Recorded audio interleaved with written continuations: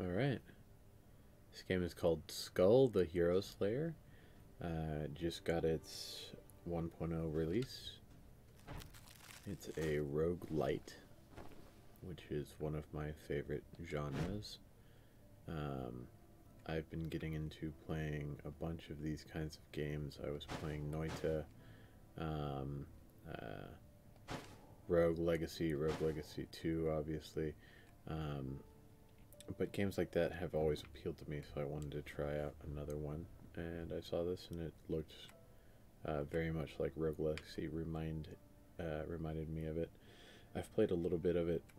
I reset all the cutscenes, so you'll be able to see everything that I've seen so far. Let's see. Skul, I really think I have to tell you this. The day the first hero attacked us, do you remember? The ogre attacked us, controlled by a dark stone. You'd know by now, but that was no regular stone. Skul, the people who know about these stones call them dark quartz. Dark quartz carry unimaginable power. It seems like Caerleon is using them for military purposes. Once they begin to fully use dark quartz, they will bring danger not only to the demon king castle, but to the whole continent of Harmonia. Luckily, the Caerleon mages aren't capable of using the power of dark quartz at its full potential, but we can't spare them any more time. Gather the dark quartz they have. They should never gain the power of dark quartz. I know the right way to use them.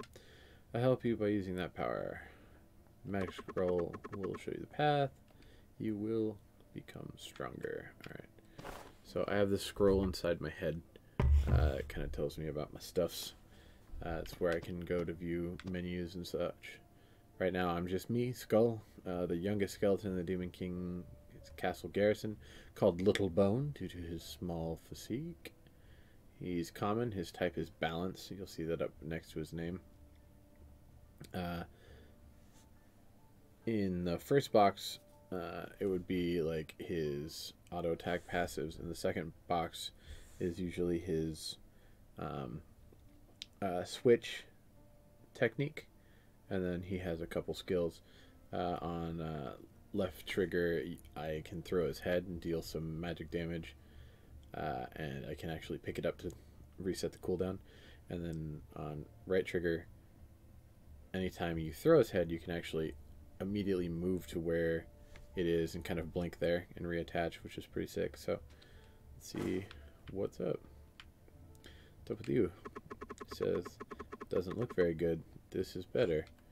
He gives me a new head. Let's see, this says recruit. Common balance. Holding down the attack button initiates concentration. So this is going to have a slower slash. Recruit slash. When swapping, performs charging strike.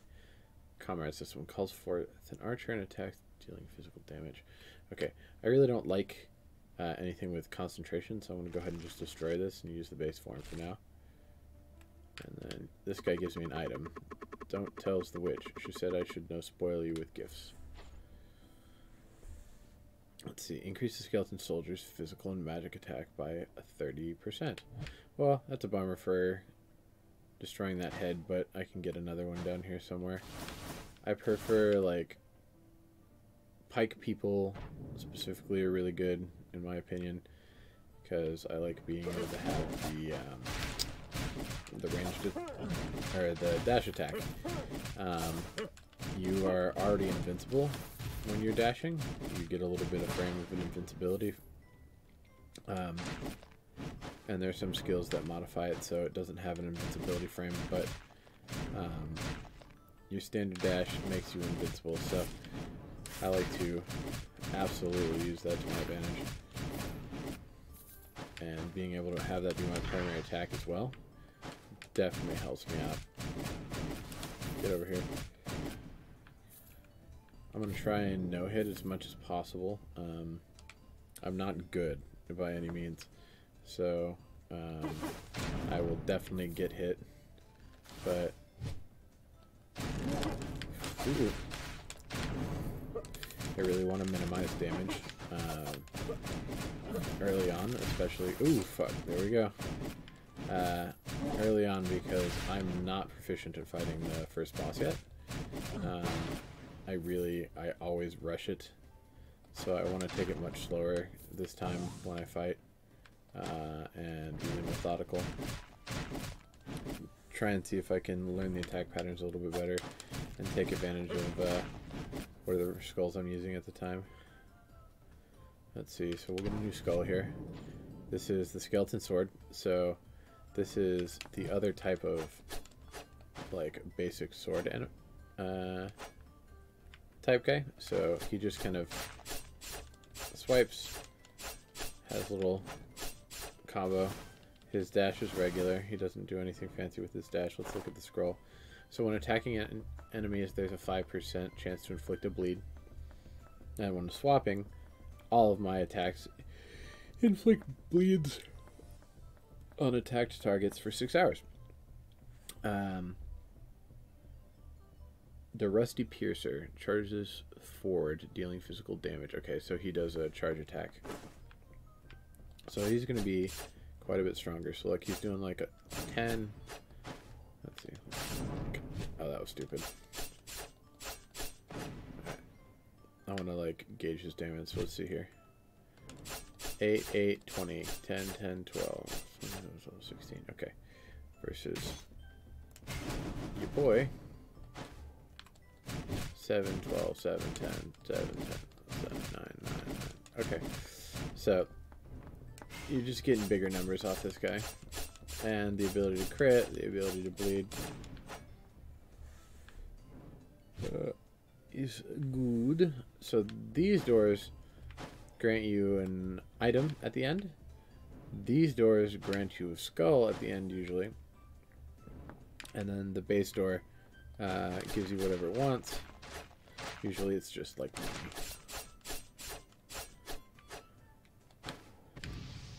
So I don't want to get hit by that, so I will faint. Oh god! I missed my jump. I'm terrible at this game. I promise as I play I will get better.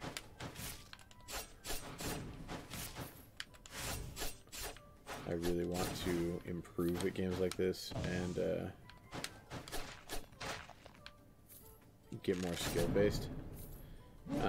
One of the reasons I like rogue lights versus rogue games or roguelike games is I like to have an RPG element, something to upgrade to make it a little bit easier over time, because I do want to improve and have my skills drive me, but I also don't want to get stuck on one part of the game and just get to the point where there's a particular part of the game that frustrates me and it no longer becomes fun.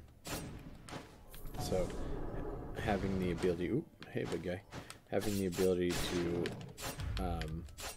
swap up a little bit and change my build up or progress through some other methods allows me to defeat these challenges in different ways. Makes it not as taxing as like a regular roguelike game. Ooh, Iron Shoes of Bitter Cold creates a 20% chance of freezing enemies that you land on after jumping. Okay, increases magic attack. I'm not using magic attack, but that's okay. It's still pretty cool. Look, a kitty. Ooh, that was cute. Strange cat. Whoa, little skeleton. How did you get in? I've heard some people accidentally drift into this place, but a skeleton? Anyway, welcome. This is your first time here, right? This is a subspace in the demon world that my ancestors created a long time ago. For now, it's being used as a shelter from Caerleon's invasion. You're looking for the Demon King. Perhaps you should talk to the other experts in the shelter. Good luck finding him. I'm going to go eat some fish now. Yeah, bye. Okay. So, there are different aspects to this place, but this is basically your shop. So, this is your... excuse me. This is your restaurateur. He gives you different foods. They all do different things. They always restore HP and then give you a buff for a certain number of maps or whatnot. This is your basic item shop. You usually get 3 choices. You have the ability to reroll as well. This guy has heads that he will give you, so he can give you different types of. Requires 3 gold to cast. Interesting. So he will give you new heads, but he takes the head that you're holding. So make sure when you pick it up, your head goes onto him. So make sure it's not head you want. So let's get some contextual stuff here done. Talk. Hey, you're way too. Whoa, whoop. Apparently, I cannot hit the button on that, or it'll skip. There used to be a time I worked in the Demon King castle. I was the previous Demon King's personal chef. He used to reject any food that wasn't cooked by me and always told me that my dishes were good. I was moved. After he passed away, it was too difficult to work in a place where he didn't exist. Now I'm content with my little shop. He says, hey, you're way too thin. You're literally nothing but bones, haha. Wait, I want to try something. Taste this. Wait, do you even have a mouth? Whoa, where'd the food you ate just go? Alright, so that's repeating now. What's up with the shopkeeper? He's called the Collector. Nice to meet you, young man. Young skeleton, excuse me. I've got the finest collections of items in all of Harmonia. You don't need to worry about the thieves here. Take your time to look around. Would you like to make a purchase? I only accept gold. If the situation outside settles down, I better go see the witch. You can learn a lot from talking to her. And who knows, she might have connections that can raise the quality of my goods. Might as well see the ogre fella on the way. Okay, there are a couple other vendors. There's a vendor up here and a vendor over here. This one does quintessence stuff, and I can't for the life of me remember what this person does, but we'll figure it out. So do I want bonus attack? Do I want explosion? Or do I want more gold?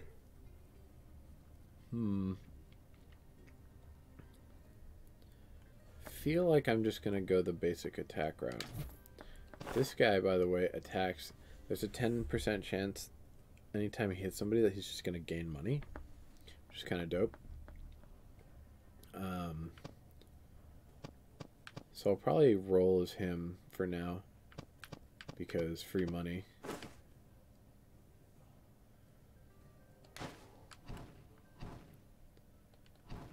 Actually, I'm gonna go back to the other guy for this fight because I want to be tip top.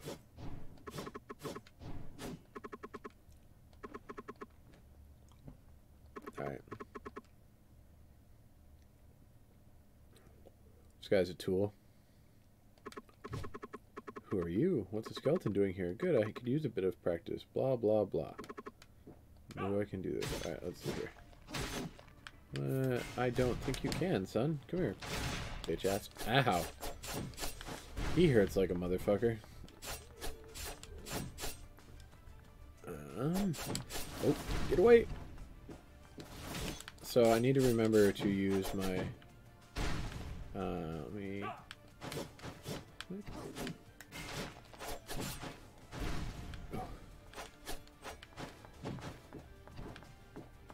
Stop that. Ow. I need to remember to swap so I can get those bleeds off. That big charge attack. Ow. Left trigger. Beat the hell out of him. Come on. I'm just going to try and rush it. There we go. So yeah, I'm not proficient in boss fighting unless I have certain of these guys, and I'm not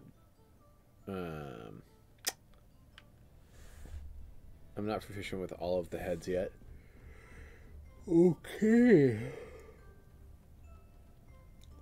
That seems too messy. That's a common one. This is unique, so that's definitely gonna be my pickup. Items damage bonus increases by 30 or 100 depending on. Okay, so pick up. So I want speed skulls if I'm operating with this.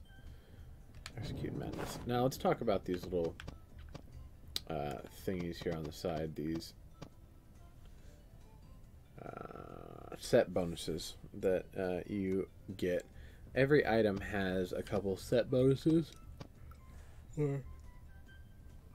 Excuse me, set effects. They stack. If you get higher levels of them, they obviously get much more powerful. So you can have a bunch of different set bonuses, and that's nice, but it's much better to have one very powerful set bonus most of the time. This lady allows you to upgrade your skeleton you're wearing, or your skull you're wearing. The issue is she requires bones to do it, and I don't have bones, so I've been waiting. I was promised to help you. Don't ask why. Don't bother asking, because I'm not helping you out of pity either. Well, that's that. You gain power from the heads of others, but the heads you've obtained are pitiful indeed in the hands of a weak skeleton like you. Those heads are not showing their full potential. Be thankful that you met me. My abilities work hand in hand with creatures like you. Collect and bring me some bone fragment. I'll help you with my powers. Okay, so basically there's common, rare, unique, and legendary, I think. There might be something else in there. Excuse me.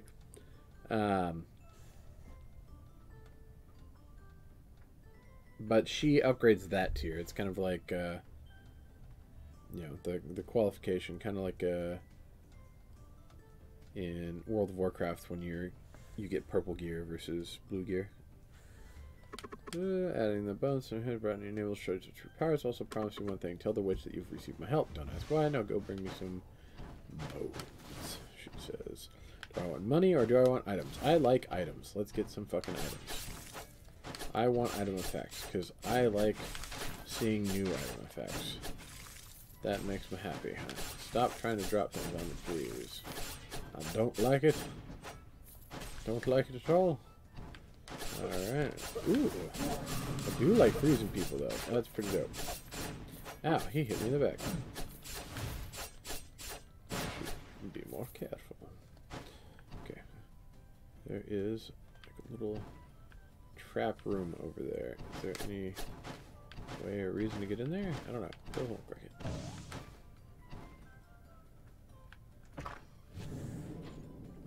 What we got?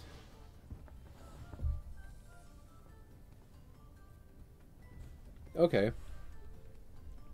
So now when you swap, it throws those 3 boxes up, which is actually reminiscent of one of the... Oh, and I get a time bomb. That's sick. One of the characters, the clown, actually has that as their ability sometimes. The ability to... oof. Run and throw a trail of boxes. Is one of the abilities that they have. Hopefully I have enough money for some food the next time I go to the shop. You know what? I should be running around in this farm so I can make some more money. Oof. Look at all that extra dollar bills. Ooh, that's gonna be a sick item. What's up? Unique. Successful quintessence attack. Increased magic attack by 100% for 5 seconds? Okay. So, I need to get a speedy magic user, and that would be... busted. Alright, let's see here. I do not have enough money. Oh, man. That is magic damage, and that is magic damage. I will flip and take it. I like making money, son, but I like the attack patterns and the abilities of the other Skelly better. So I'm going to do this. And now I have this kind of thing going on. Okay, so what do I do? When attacking with normal attacks, there's a 10% chance to inflict freeze on enemies. When swapping, hurl several ice fragments that deal magic damage. And I can fling 3 of those as my attack as well, it looks like. Alright, let's see what I got. I've got March 2, Endure 1. I've got Increase HP, Increase Skill, Alchemy. Stats effects are inflicted. Okay, you permanent damage bonus when inflicting a skill on enemies that you can almost sometimes freeze them. There's a bomb. There's a cooldown suite of swapping. Execute. Attack speed increase. Duel.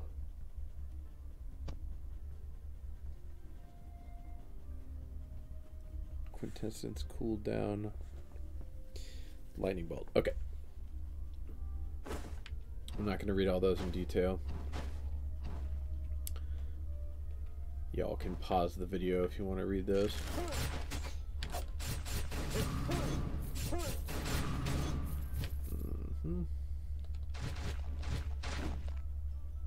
What's up? Oh, shoot. That's hilarious. Just auto kills him. Ooh! Alright. Okay. Ooh, just got me, son. Ow, ow, oh. Fire mage, not good. Getting my butt clobbered. Let's see if there's any secrets. Nope. I'm good with my skeleton. I need some cold hard cash because I think I can fight a boss with 12 health here in a second, which is not going to be good for me, but if I get the chance to shop, then I may have a chance. Oh, stop. Oh no! My head flew off. So, there's my first death. Yeah. So there's my first attempt, 18-minute playthrough. As you can see, I've got 29 deaths so far. So I've got a little bit of experience in the game. Yeah. I'll try and make a couple of these and see how they go. Hopefully, if you guys like them, I can keep them coming. I'll obviously try and get better. And give me a like if you like this kind of content.